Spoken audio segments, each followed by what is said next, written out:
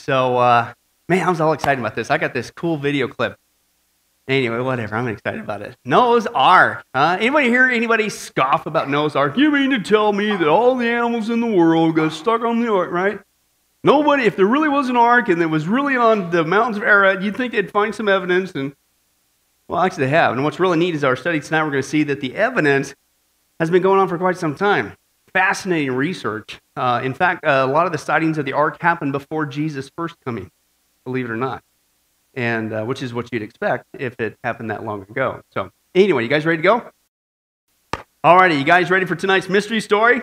Shall we? Okay, here we go. Even though God had clearly established his leadership for his people, this guy and his followers, Tom, they thought they knew better. In fact, they thought they knew better than God. Okay? You see, here was the problem. You see, they didn't like the way things were going, okay, let alone the direction they were headed, and so they decided to take matters in their own hands. And so they came to the leadership and they opposed them by saying, "Who do you think you are, setting yourselves above the people of God? We are all holy. The Lord is with us. You have gone too far." Well, the existing leadership put it back into God's hands and said, "In the morning, the Lord will show you who belongs to him and who is holy, and he will have that person come near to him. It's you who've gone too far."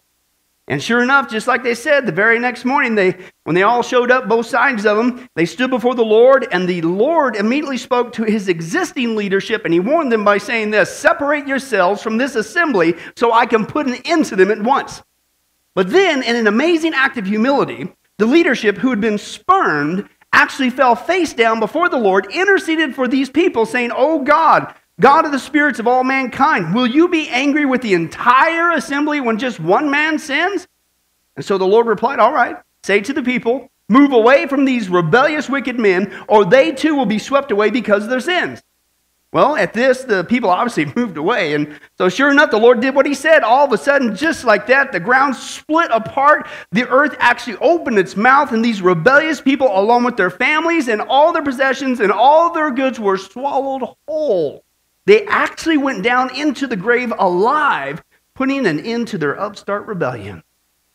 The book is the book of Numbers, and the judgment, of course, is Korah's rebellion. Yeah, interesting. Now, how many of you guys, Old Testament scholars, are familiar with Korah's rebellion? All three of you. Praise God. 4. I'll give 4. Give me 5. Get a 5. Get a 6. No, just 4. Okay, but anyway, that's right. Okay. And the point, obviously, is we're seeing with the theme of these things, these are actual judgments that are recorded for us in the Bible. Okay, and what it tells us is just not just that God is real, but God is a God who what? He will judge sins. Sooner or later, even the sin of rebellion in this case. Hey, listen, God's got a limit, so to speak. And when you least expect it, bang, the hammer is coming down. Okay, that's what we see in the Scripture. Not just God is real, God is a God who will judge. Okay, now what's the problem today? You know how the Scripture says Satan has blinded the minds of those who don't believe?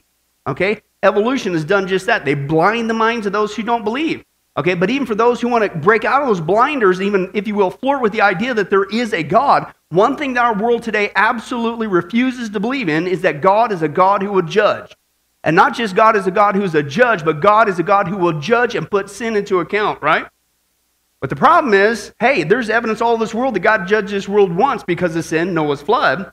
Okay, and when he says he's going to do it a second time, you better pay attention. But people aren't paying attention because of this skeptical, scoffing society and the lie of evolution that has blinded their minds. So we're going to help these people out by continuing our study, The Witness of Creation. And what we're doing is taking a look at the different evidences that God's left behind for us to show us that he's not just real, but we really can have a personal, loving relationship with him through Jesus Christ, listen, before it's too late. You don't get a second chance. The only opportunity for you to be saved is right now here on earth. When you take your last breath, if you have not cried out to Jesus Christ, ask him to forgive you of all of your sins, trust your eternal destiny on his work on the cross, not your own, you're going to hell. And you're not getting out. God is a God who would judge sin. Now is the time, as the Scripture says, to respond to the Spirit of God and be saved. Okay? But this is how he's shown it to us, and the different evidences he's done that. We've already seen the first one, of course, was the evidence of an intelligent creation or intelligent design. We've been designed by God. The second evidence was the evidence of a young creation or young earth. Okay? We have not been here for millions and billions of years. The third evidence was the evidence of a special creation. God is the one who made us. We did not come from the goo to the zoo to me and you. Okay? We came from Adam, who came from God. Okay? The Scripture is very clear about that. And the last 5 times we saw in the fourth evidence is that God is a God who will judge, a judge creation.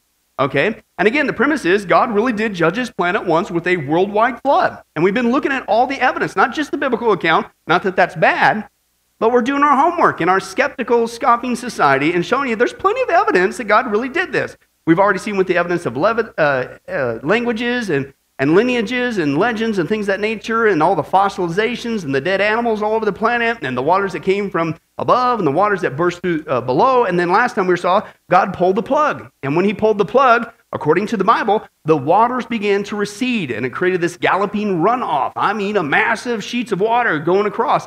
And that explains the topography that we have today. And we saw that with the evidence of the rapid water, the rapid erosion, and rapid modern examples with the Mount St. Helens. And we saw that because of the one catastrophe, Mount St. Helens, in our lifetime, so we got to witness it. It's documented for us, okay? We got to see that that one event, not in millions and billions of years, but literally in a matter of minutes, it carved a canyon 1,000 feet wide, 1/40th to the scale of Grand Canyon with all the layers and the whole 9 yards.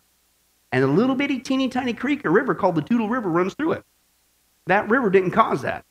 That river is a result of that with one catastrophe with water spilling over, okay? And so that's what we saw. That's what's sad when we look at all the scarring, even Grand Canyon, all the topography and the hills and the bent rock layers and all that stuff that we see all around Las Vegas. What is God saying? You don't believe me? Look at the topography. I judged this planet once because of sin. You better pay attention because I'm going to do it again, okay? And that's what's sad. But that's not all. The sixth evidence that God really did judge this planet once with the worldwide flood is the evidence of a gargantuan boat. Okay? How many guys got a boat? Right? How many guys would like to have a boat this big? No, you don't, because you don't have a truck to pull it. Okay, but anyway, I know you. It's a guy thing. You could try, bust out some transmissions. Unless, of course, you had Orson build it for you. You might be able to pull it off, okay? But anyway, so this is, the premise that we have here is not only do we have people, believe it or not, who, I don't know, just either are willingly ignorant as the Bible predicted they would be in the last days, or they just haven't done their homework because they're just parroting what the media says. They not only say, oh, if there really was a worldwide flood, then we'd have plenty of evidence of that. Well, we do. That's what we've been doing for 5 studies. Okay? All over geology, there's tons of evidence there was a worldwide flood. The second thing that they usually attack is Noah. Right? And they say, Noah, are you serious? You mean to tell me there was really this guy named Noah, and he really built this big old giant boat, and he really put, all the animals on the planet on this boat, and you mean to tell me that's real? I mean, that's just fairy tale stuff. That's just, caricatures that they put on Sunday school walls or flannel graph. Remember those days, flannel graph? How many guys bring tears to your eyes of the days of flannel? Yeah, whatever. Okay. But they say that, right? They just make fun. Now they start making fun of the whole idea that there was a guy, really, literally, a guy named Noah and this big old giant boat chock full of animals, right? Okay? Well, let's take a look at that tonight, and let's see who's telling the truth, folks. And the first thing we're going to do is take a look at God's account in Genesis chapter 6. Let's take a look there, Genesis chapter 6, verses 11 through 22. Let's see what the Bible says about this Noah guy and this big old giant boat that Joey wish he could have. But, dude, there's no thing you could do, don't you? Trust me. We'll get to the dimensions in a little bit. There's not a truck on the planet big enough to haul it, okay? I'm sorry to let you down, okay? But I saw enough time. Genesis chapter 6. Let's take a look. Verse 11 through 22. Let's take a look at what's going on there. All right, Joey, when you get there, say moo. All right. You want to just do a token moo? All right, thank you. All right, anyway, so let's go. Now the earth was corrupt in God's sight and was full of what? Violence. And of course, God, he doesn't see all this stuff. He's on the backside of Pluto. Oh, I'm sorry, Ruth. Wrong translation. No, God saw. He sees everything, folks. Hello, that's a wake-up call. How corrupt the earth had become, for all the people on earth had corrupted their ways. So God said to Noah, hey, I'm going to put an end to all the people, okay? For the earth is filled with violence because of them.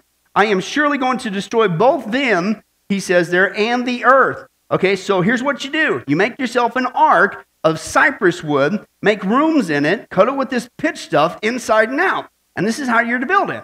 The ark is to be 450 feet long, 75 feet wide, 45 feet high. Make a roof for it and finish the ark to within 18 inches to the top.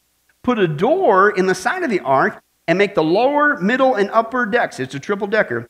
I'm going to bring, God says, floodwaters on the earth to destroy all life under the heavens, every creature that has the breath of life in it.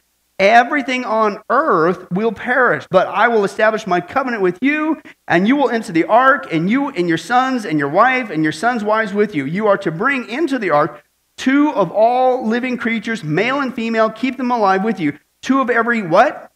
Kind of bird. Of every what? Kind of animal. And every what? Kind of creature that moves along the ground and will come to you to be kept alive. And you are to take every kind of food that is to be eaten and stored away as food for you and for them. And Noah said, God, can I do this next week? There's a great game on. No, I don't think so, okay? He did everything God commanded him to do. And you betcha he did, right? God comes to you and says, I'm going to destroy the planet, but I got favor on you and your family. Start building this boat. What would you say? Yes, sir. How high, sir? How many nails? Where do I go to the hardware store? Why, hello, let's get started, right? Okay, but that's not what we're going to talk about. What we're talking about is God not only warned Noah that he was going to judge his whole planet because of sin, okay, but he commanded Noah, here's what you do if you're going to escape it, right? What do you got to do? You need to build this big old boat, okay, and it's a big old boat, right? God gives us the dimensions, and again, we'll get into that in a little bit, okay? And then you're going to build this big old giant boat, and it's going to be so big that it is going to be able to hold 2 of every kind of air-breathing land animal. We'll get to that again later. That's important, okay? But that's still a lot of animals, okay? And, the skeptic out there is going to say, well, so what, okay?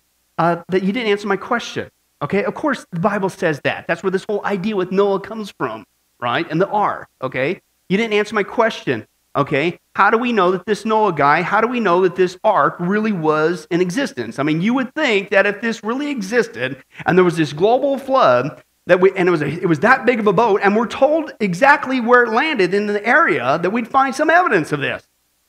Well, guess what? We do.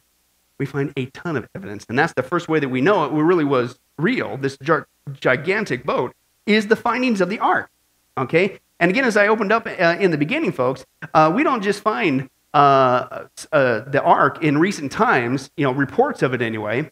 It's been going on for quite some time. Tons of people throughout history have claimed not only to find and see sightings of the ark, but actually retrieved remains of the ark, okay? And it's not, again, in just recent history. We're talking about even before the time of Jesus Christ, okay? And up until recently, as you will see, it was pretty much common knowledge that, oh yeah, you want to go see Noah's Ark? It's right over there.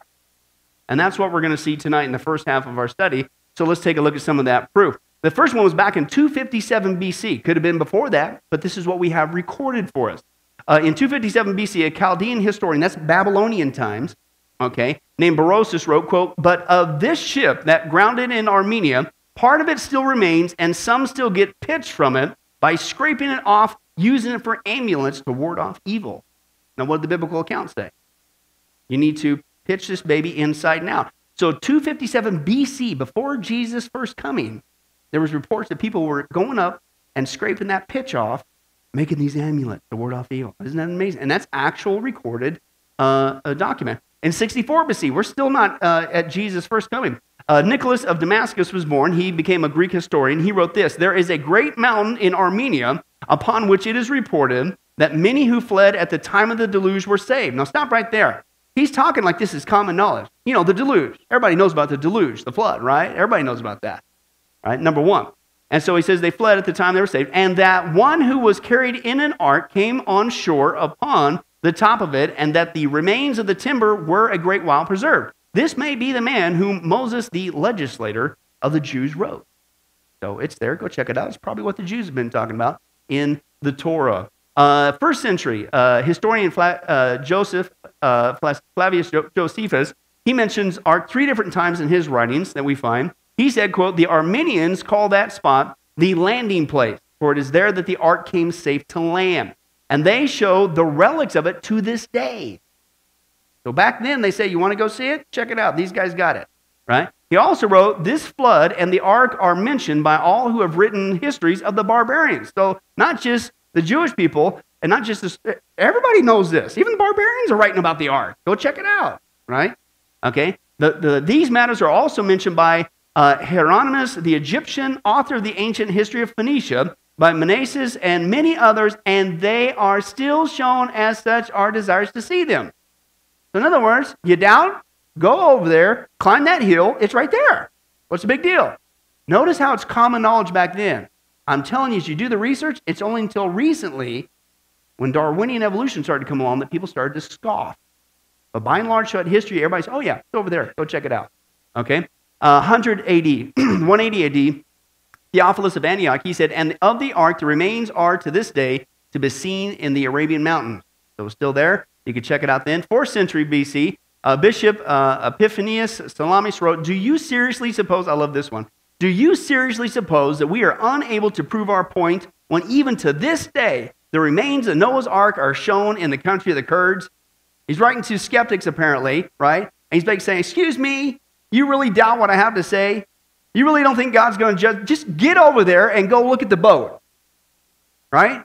How could you sit there and be, just go over there, look at it, which tells you God judged his planet once, he's going to do it again. Are you serious, right? And he goes on, he says, why, were one to search diligently, doubtless one would also find at the foot of the mountain the remnants of the altar where Noah, on leaving the ark, offered clean and fatly animals as sacrifice to the Lord. So apparently back then, in the 4th century, you could even see the ark, as it says, that he actually sacrificed the animals. Remember, because he had to take some clean animals with him, okay, as well for sacrifices. Very interesting. Again, 4th century John Chrysostom said this, do not the mountains of Armenia testify to it where the ark rested? And are not the remains of the ark preserved there to this very day for our what?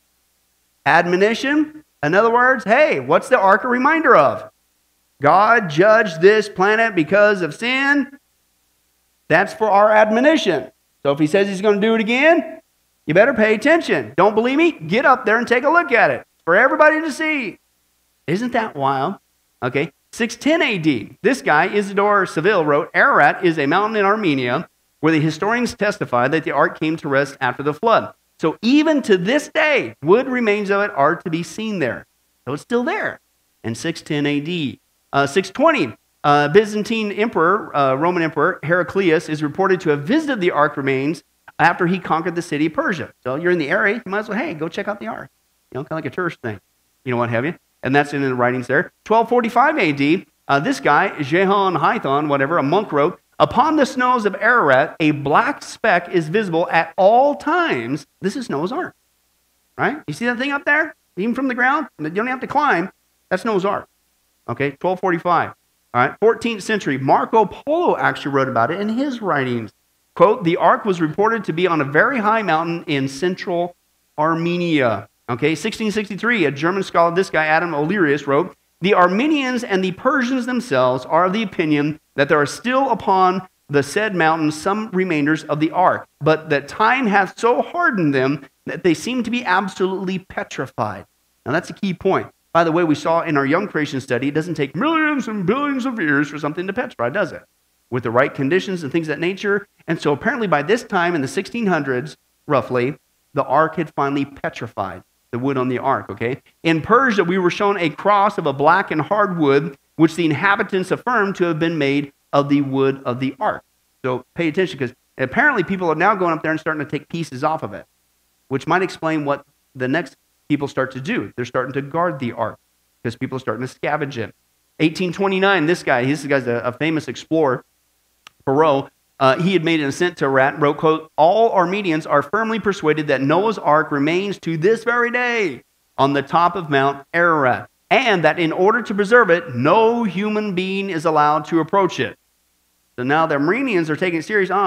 You ain't going up there, because people start to, vandalize it, right? So they start to preserve it. This is interesting. 1856, this guy, Hajj Yerman, said it was an unusually hot summer, so the snow and the glaciers had melted more than usual. So now things are really exposed. The Armenians were very reticent to undertake any expedition to the ark because they feared God's displeasure. But the father of Haji thought that possibly the time had come when God wanted the world to know the ark was still there. So he took it as a sign from God that, man, snow's really melted back. Ark is really visible. Maybe God wants to get the word out. Listen to this. And that he wanted to prove to those atheists that the Bible story of the flood and the ark is true. This is wild. They went inside the ark and did considerable exploring. It was divided up into many floors and stages and compartments and had bars like animal cages of today. Interesting.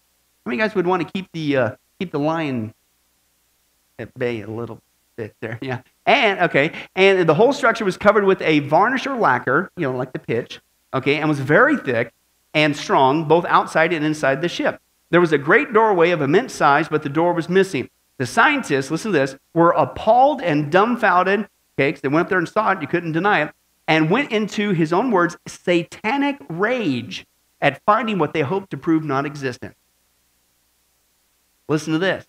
So they were so angry and mad that they said they would destroy the ship, but the wood was more like stone, it had petrified by now, than any wood we know now. They did not have tools or means to wreck so mighty a ship and had to give up. They did tear out some timbers and tried to burn the wood, but again, it was so hard, it was almost impossible to burn. So they held a council and took a solemn and fearful death oath. Any man present who would ever breathe a word about what they had found would be tortured and murdered.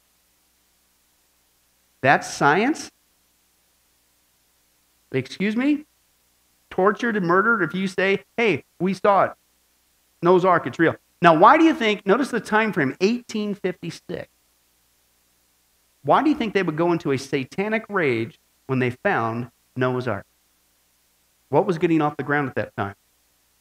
And boy, would that have really messed things up? And so they took an oath and says, we'll kill you if you say anything about this. In 1915, just before Haji died at 75 years old, he told his story. Then in 1918, one of the three atheists on his deathbed told the story, which matched in every detail. 1883, Turkish scientists, soldiers, and British diplomat Captain Gascoigne, there's a little thing there, investigated an earthquake on Mount Ararat. And as they did, they were rewarded with the sight of a huge dark mass protruding 20 to 30 feet from the glacier on the left side of the ravine. They said it was in a good state of preservation and constructed of great strength, and that the interior was partitioned off into compartments about 12 to 15 feet high. Okay, 1908, Armenian immigrant, this George Hagopian, said, the ark is resting on a huge rock, but one on the side was on a cliff, on the edge of a steep cliff, and the mountain was impossible to climb from the side. But when I looked over the edge, I could see through the mist that the ark was very long and rectangular. That's important because that's exactly how we'll see later, Lord willing, how it was built. It was a big giant barge, just big giant rectangle. Parts of the bottom were exposed, and I could see that it was flat. The roof was also nearly flat, except for a row of windows, 50 or more. Now, what did God say? Build it up to 18 inches. What? Because you got windows on the top, and he saw that there, running from the front to back and covered by an overhanging roof. The side was tipped out a little from the bottom to top, and the wood also appeared to be entirely petrified. Okay, by this time, 1916, a Russian pilot, he reported flying over Ararat in World War I that he saw the ark. In fact, he gets back, he shares the news with the Russian Tsar. He decides to send a couple large expeditions to the site. Soldiers found and explored the boat, but before they could report back to the Tsar, the Russian Revolution began. The report disappeared, and the soldiers were scattered. But that was what was done. 1943, this guy, Ed Davis, a sergeant in the U.S. Army, was stationed in Iran.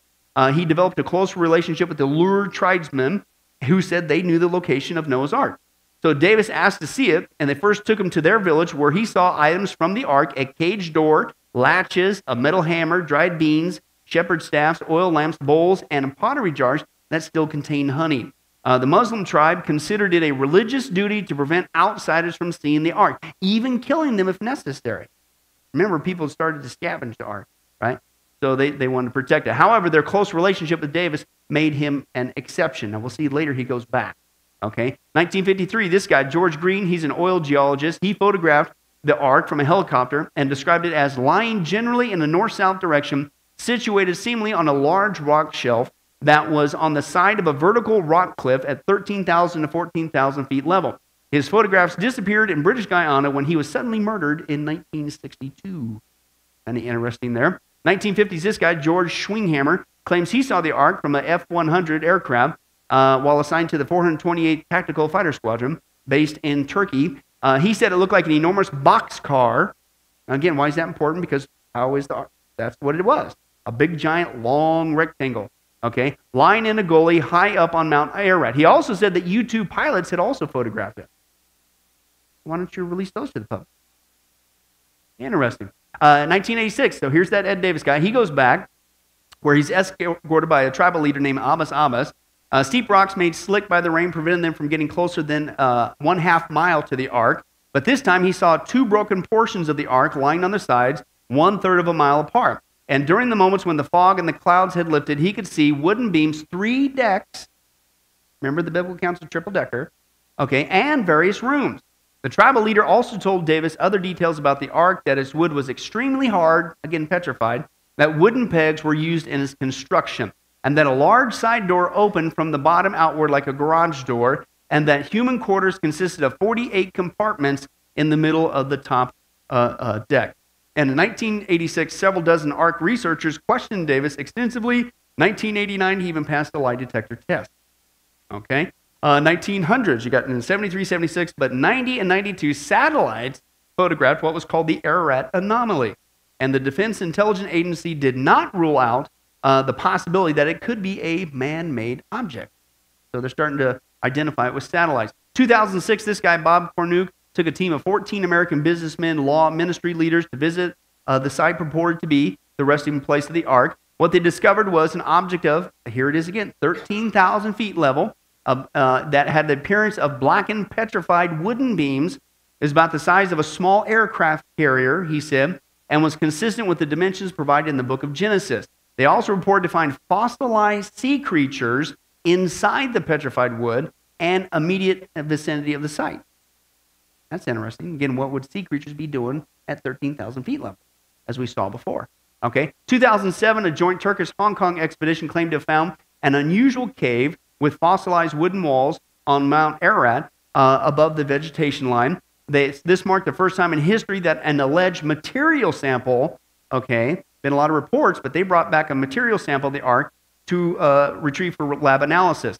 The sample determined by the University of Hong Kong's Department of Earth Sciences says, hey, this is in fact petrified wood, which again fits all the samples. And in 2010, they go back, this time with a video camera.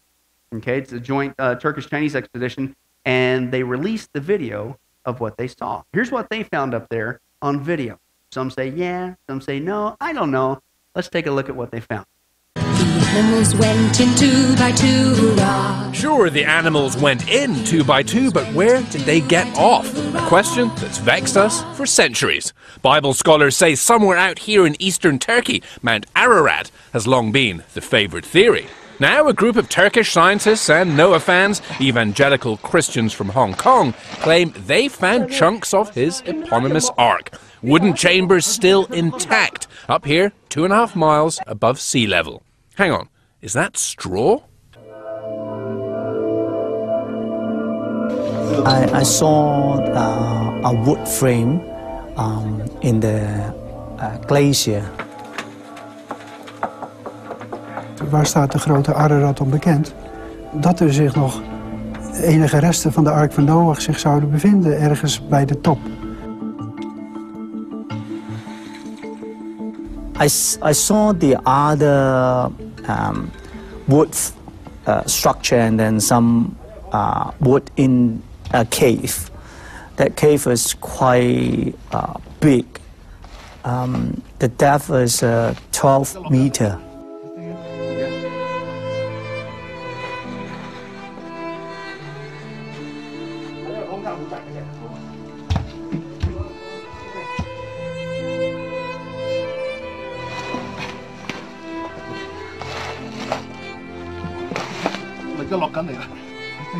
Yeah. 我見到兩邊都係牆係木，但係下邊咧，下邊係咪木嚟嘅咧？我都見到側邊嗰啲都係木嘅啲。呢個都係瞓坑位嚟嘅。我已經進入咗安州嘅遺骸嘅內陸。我見到嘅咧就係一條木嘅樓梯，就係一條木嘅樓梯。聽唔聽到有木聲？好，我諗大家再望上去上邊，見唔見到一條木？呢度一條木，呢度嗱一條差唔多成2-3米嘅長木。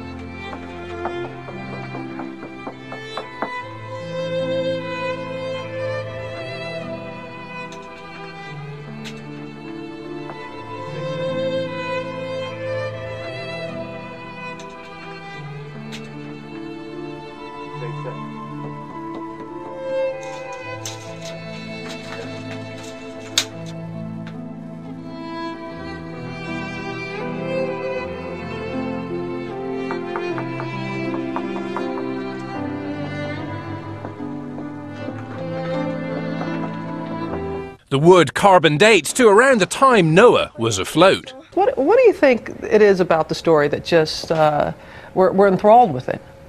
We are. People have been trying to find Noah's Arks for years now. And I think in a way it's because they're trying to verify the Bible. If you can find a piece of Noah's Ark, then the Ark must be real, then the flood must be real, then the Hebrew Bible and the New Testament are real. I mean, you can make it go layer upon layer. So I think people are looking to verify their faith, basically. Yeah. I would say so. And that's the common sense response. And I think that explains again why those guys went into a satanic rage. Because if this gets out, the Bible's real. Wait a second. What was the purpose the Bible said of the flood? Oh, God judged this world once. Well, what's that? If you keep reading the New Testament, what's God going to do in the future? Oh, he's going to judge it again. We better pay attention. Satan, the little g of this world has blinded the minds of those who don't believe. Why? I really think in these last days, evolution is that blinder. Okay? But I don't know about you, but once again, just to, play the role of skeptic, too bad we didn't have any evidence of Noah and Noah's Ark, outside the Bible. We do. Whatever your opinion is on that video, but look at throughout history. Multitude of accounts. Okay? And that's exactly what you'd expect to find if, in fact, this really was an actual event. Okay? The second evidence showing us there really was a huge, massive, giant, gargantuan boat is the feasibility of the thing. Okay? Because again, the skeptics, they might say something like this. They'll say, okay, so fine, there's evidence that the ark very well has been recorded for us throughout history outside the Bible. But what about the feasibility of that thing? You mean to tell me that there really was a guy who could really single-handedly, apparently with his sons or something, his family, could build a boat that big, so big that it's going to hold all those animals and not crack up and sink at the very first try, right? Yeah. And the reason why is because God is the one who gave him the plans. And how many guys have learned this one? This will preach, but this isn't the message tonight. When you follow God's plan, it's awesome. Yeah, and he knows what he's doing. All right? Now that'll preach, right? So God's plans always work out. So let's put it to the test, okay? The first evidence showing us that this was a feasible boat, not make-believe, okay, is in the design requirement, okay? When God designed this thing, he knew exactly what he was doing. In fact, he was very specific to record those for us. Let's take a look at that text again tonight. Genesis chapter 6, verse 14 through 16. So God says this, here you go. Here's your design requirement. Here's your blueprints. So make for yourself an ark of cypress wood, okay? And make rooms in it and coat it with pitch inside and out. That stuff they were scraping off to make those amulets. And this is how you're to build it. The ark is to be 450 feet long, 75 feet wide, 45 feet high, okay? Make a roof for it, and finish the ark to within 18 inches to the top. Again, there's going to be like a row, if you will, of windows. Now, why would that come in handy?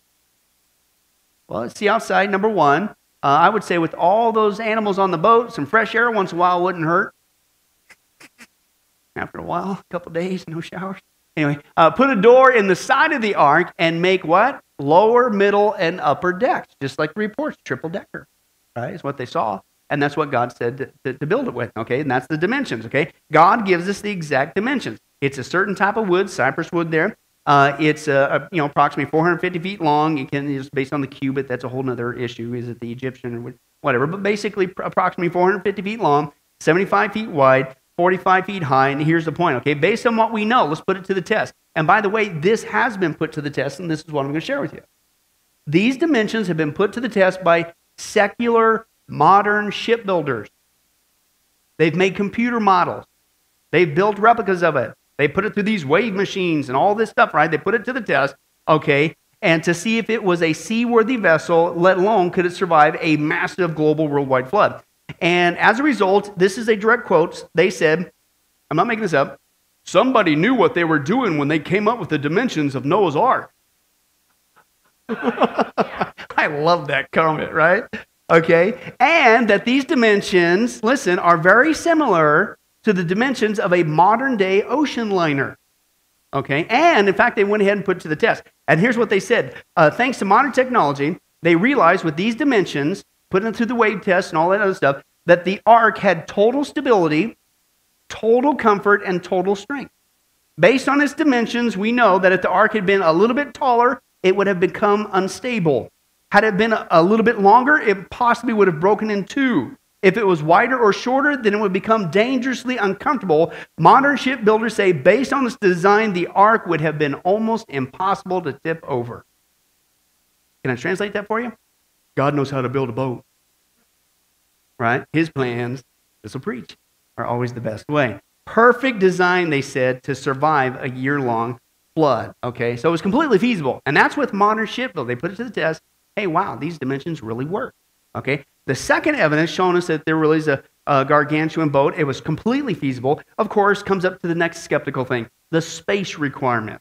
And this is where you just need to do your math, okay? Because the skeptic, again, this is where they'll come up to, and they say, okay, so maybe this was a seaworthy vessel. I'll give you that. Maybe we do see evidence outside of the Bible of the existence of this thing throughout different time frames in history, okay? But you mean to tell me that this boat could actually feasibly hold all the animals on the planet? Well, no, it can't hold all the animals on the planet. And the reason why we know that is because you didn't read your Bible. The Bible did not say Noah had to bring, oh, by the way, the Bible says, we might get to this later, Noah did not have to, as the skeptic would say, it would take him how many years to get all the animals and get, no. God made the animals come to him, right? Oh, you mean God, hello, God can create the world just like that. You don't think he can make animals come to Noah? Give me a break. All right, is a skeptic, okay? But, but they'll sit there and say, you mean to tell me that all, no, he didn't have to bring all of them. According to the Bible, God put in some limiting factors, okay, limiting factors.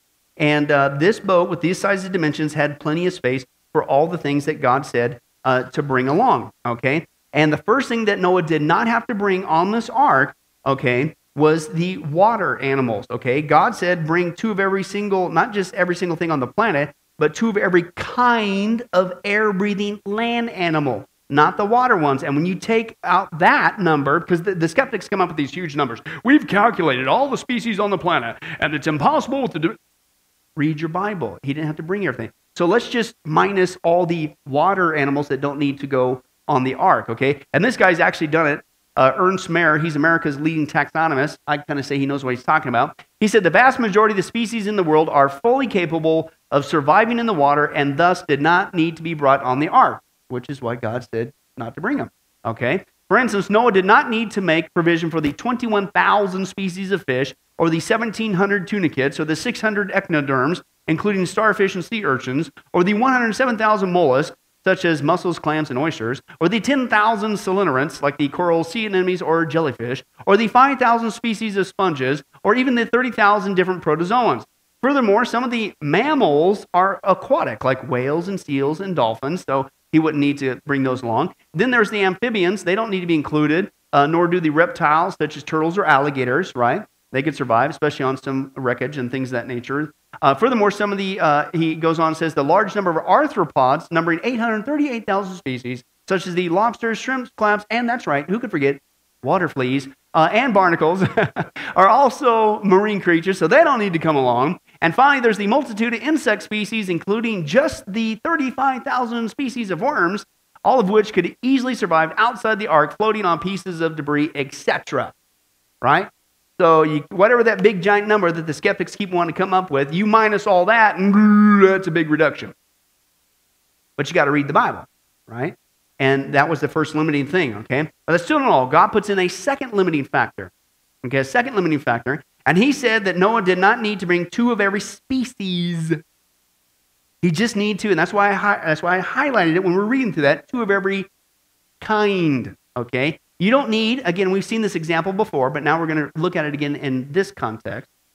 You do not need to bring two of every species of dog, okay? It used to be like 250. I think it's more than 300 now. You just need to bring, according to God, two of the dog kind. And you need to make sure that one's a male, one's a female. That comes in handy later, right? But that's all you need. You don't need the 300, how many species are up to today, okay? You just need, okay, two of the kind, okay? So that means you start putting in that limiting factor, and it reduces the number even much more drastically, right? Now, you get that when you just read the Bible, okay?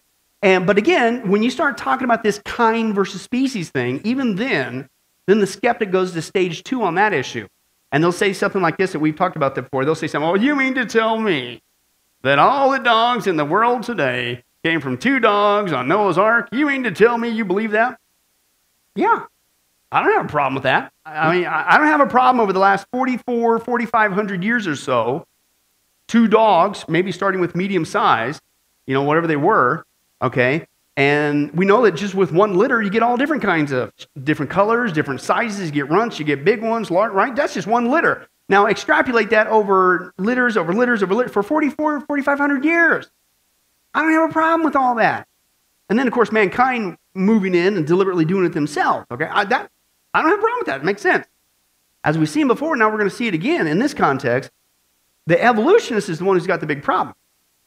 Because our story is biblically based that, yeah, all the dogs came from 2 dogs in Noah's Ark. You got a bigger problem if you believe in evolution.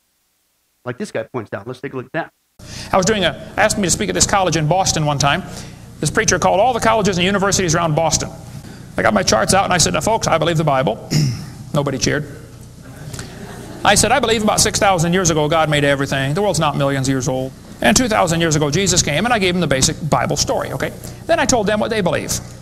Because most of them don't know what they believe. You have to tell them. You guys believe 20 billion years ago there was a big bang where nothing exploded and produced everything. 4.6 billion years ago the earth cooled down, made a hard rocky crust. It rained on the rocks for millions of years, turned them into soup, and the soup came alive 3 billion years ago. And this early life form found somebody to marry. Boy, now that's a good trick.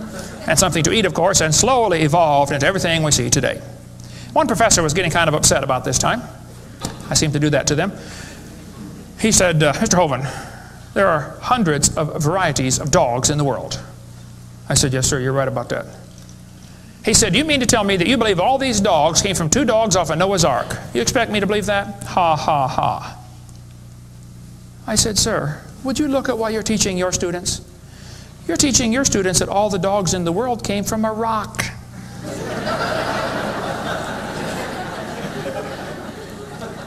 I had one woman come to me after a debate one time.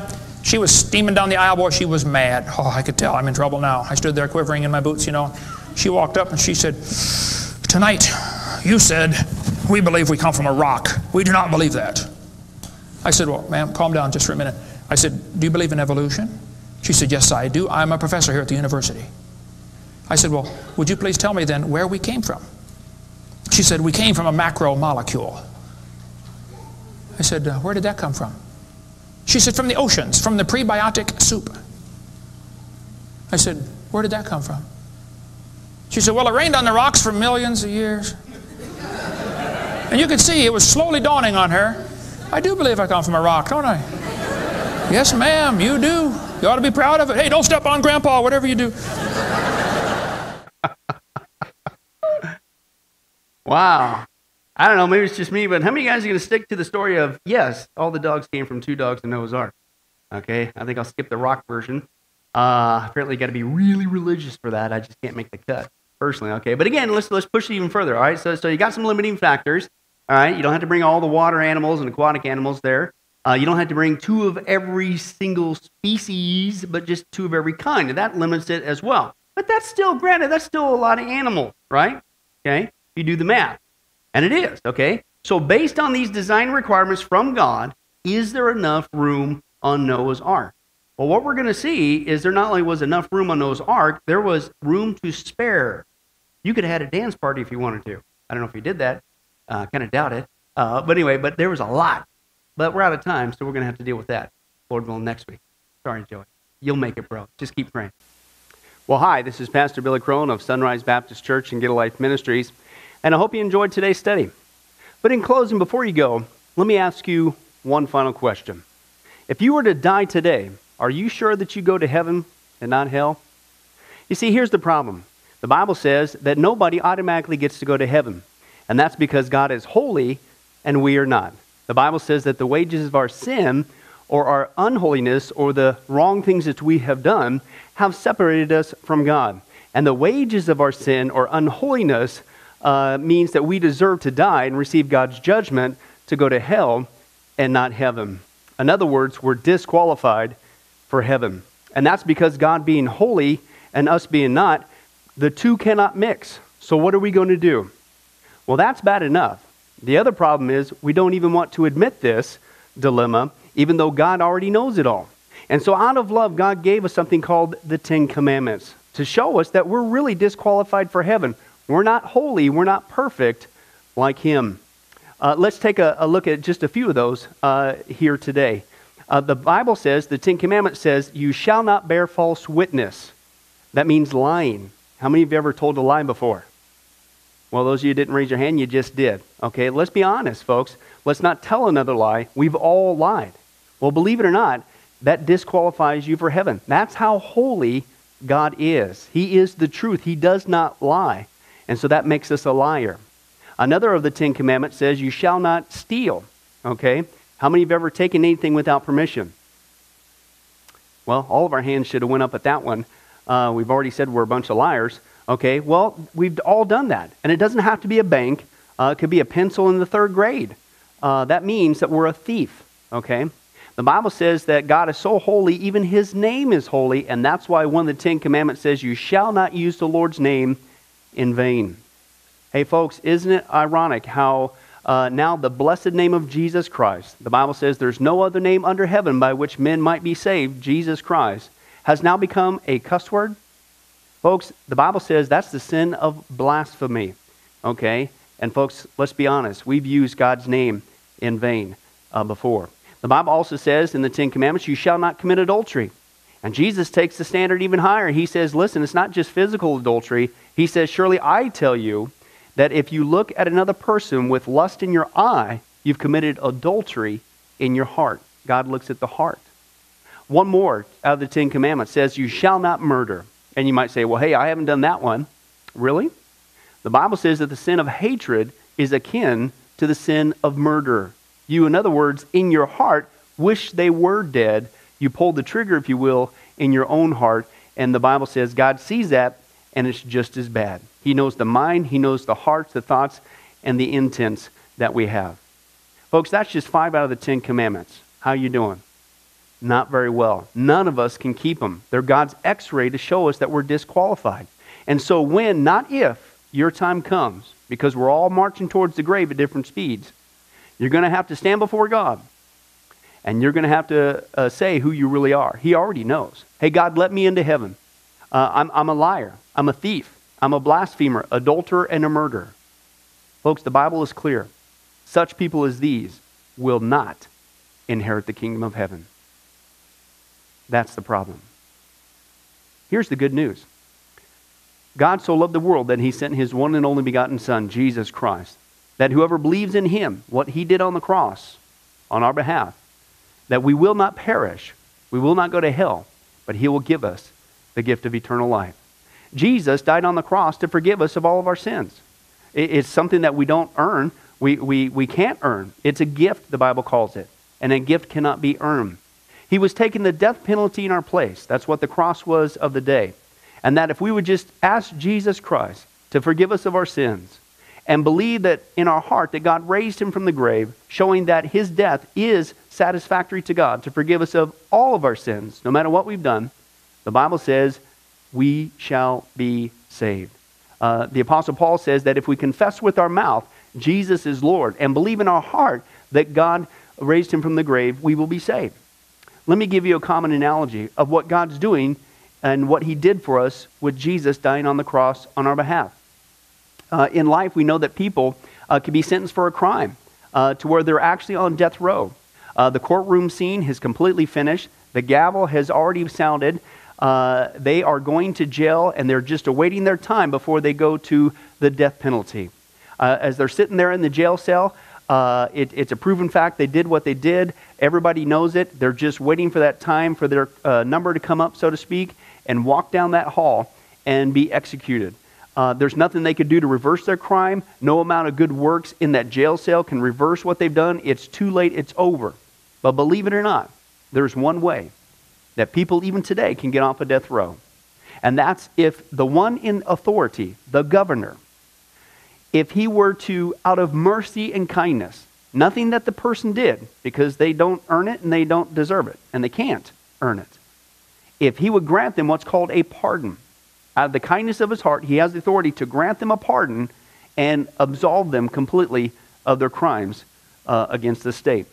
And did you know that there's actually been people that this has happened to, that the governor, out of mercy, has granted them a pardon as a gift, and they've gone down to the jail cell and handed that person, extended it through the bars, here, I'm granting you a pardon. If you would just receive it, you can go free right now.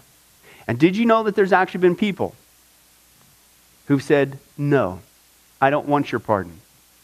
And so what happened is, of their own doing, even though they had a way out, they still had to go to the death penalty. Folks, can I tell you something? That's what God did for us with Jesus dying on the cross. He sent his son to take the death penalty in our place. God has the authority to grant us through Jesus a complete pardon. And every day that you're still alive, God is extending to you spiritually this pardon. But a pardon does you no good unless you reach out and receive it by faith. Won't you do that today? Won't you call upon the name of Jesus Christ? Ask him to forgive you of all of your sins, to trust in his work on the cross to pardon us from all of our crimes, our sins against God. God loves you. He wants a relationship with you. But there's only one way to heaven. It's Jesus. There's only one way to get off a death row. It's through the cross of Jesus Christ. Won't you do that right now? Well, this has been Pastor Billy Crone of Sunrise Baptist Church and Get a Life Ministries. And if there's anything that we can do for you, please don't hesitate to contact us. Our number, our information will come up here on the screen shortly. And if there's anything we could do for you, please don't hesitate to let us know. Thank you for joining us. And remember, I hope to see you in heaven. God bless. Thank you for watching this presentation from Sunrise Baptist Church. If you would like to send us a letter or any other kind of postage, you can reach us at 1780 Betty Lane, Las Vegas, Nevada, 89156. For more information, you can give us a call at 702-452-8599 or email us at bcrone@getalifemedia.com, or you can visit our website at www.getalifemedia.com. Billy Crone and this ministry can also be found on Facebook and Twitter. Join us for services at www.sunriselv.com.